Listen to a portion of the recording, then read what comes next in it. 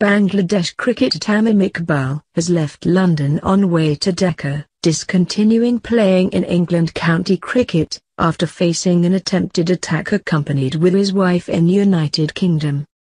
Earlier, on Monday night, July 10, miscreants attempted an attack upon Tamim and his wife Esha Siddiqa when the couple was on way to their residence in London after dining at a restaurant.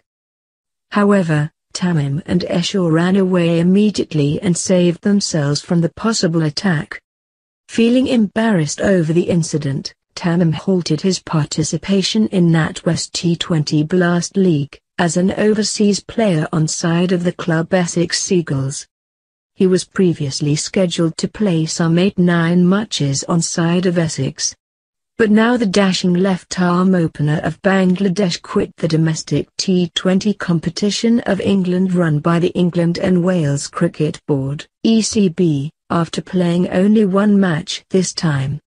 Earlier, Tamim Esha along with Tamim reached London on July 7. They also rented a house there for staying 1 month. However, sources from Bangladesh Cricket Board (BCB) said that a group of men chased Tamim and Esha on that night in London. It was also learned that the men attempted to hurl acid towards them. However, where the incident took place in London isn't confirmed yet. Preferring anonymity, an expatriate in Bangladeshi community in London said that the incident of harassing people is rising recently in London. Tamim and the family is the latest victim of similar kind of attack. Meanwhile, Essex County Cricket Club posted an update at their official website saying that Tamim has quit the club for personal reasons.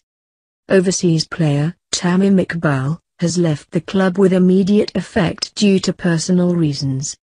We wish him all the best and it will be appreciated if Tamim's privacy is respected during this time, Essex posted an update. However, in 2011, Tamim launched his county career with Nottinghamshire Outlaws.